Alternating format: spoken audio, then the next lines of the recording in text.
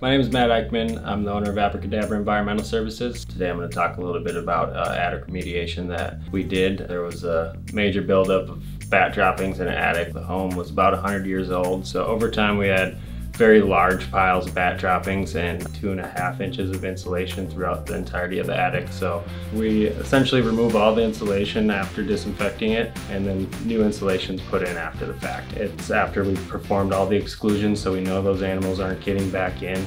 When our technicians get to the home, they show up and they set interior containment up to make sure that any type of particulates that are coming from the attic scuttle hole, that they will be going up and down. We make sure that that's going to be contained and minimize the exposure to any other part of the home. It's usually about a 2-day process from start to finish for most attics. First thing we do is we douse everything with commercial disinfectant.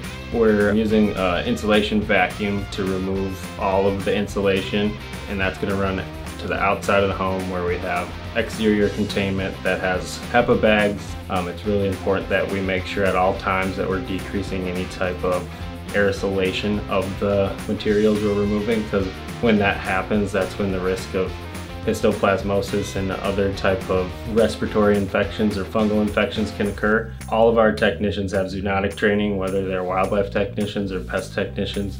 It's really important to me as a business owner that my people are safe when they're working. The attention to detail is really what separates us from a lot of our competition. If you've experienced a wildlife intrusion in your home and you want to ensure that all the pathogens that that animal may have brought in with them are gone, we'd love to help keep you and any of the occupants of your home safe and ensure that those are eliminated.